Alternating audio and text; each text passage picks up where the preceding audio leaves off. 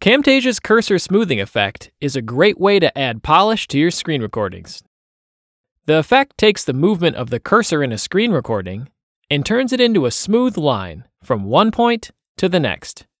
Let's get started. First, make sure you have a screen recording on the timeline that contains cursor data. Preview your clip and notice when the cursor does not follow a smooth path from one point to the next. Like this sequence, where the cursor takes a few different turns and detours as the form is filled out. The cursor smoothing effect allows us to make this look smooth and natural, eliminating the distracting movement. To apply cursor smoothing, go to the Cursor Effects tab and drag the cursor smoothing effect to your clip on the timeline. Open the Effects drawer on the clip to see the cursor smoothing effect.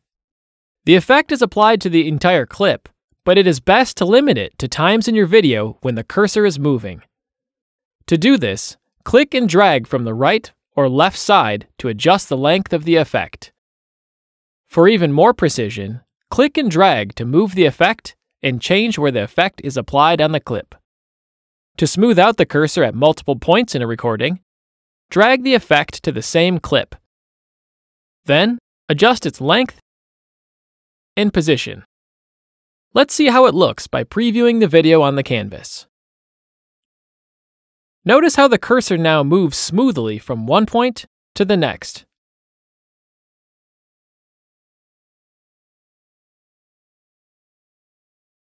The cursor smoothing effect can be customized further in the Properties panel. First, make sure to select the effect to customize, and then edit the settings in the Properties panel. Duration refers to the time it takes the cursor to move from one point to the next. Delay controls the length of time the cursor pauses before and after each click.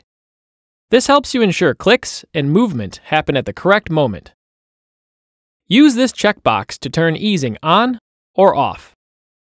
Finally, set whether you want Camtasia to detect cursor pauses. This feature allows you to use the cursor to point things out in a screen recording. If the box is checked, Camtasia detects when the cursor is stationary for 1 second or longer, and uses that as a stopping point on the cursor path. If the box is unchecked, the cursor will only stop at points where the cursor clicks something.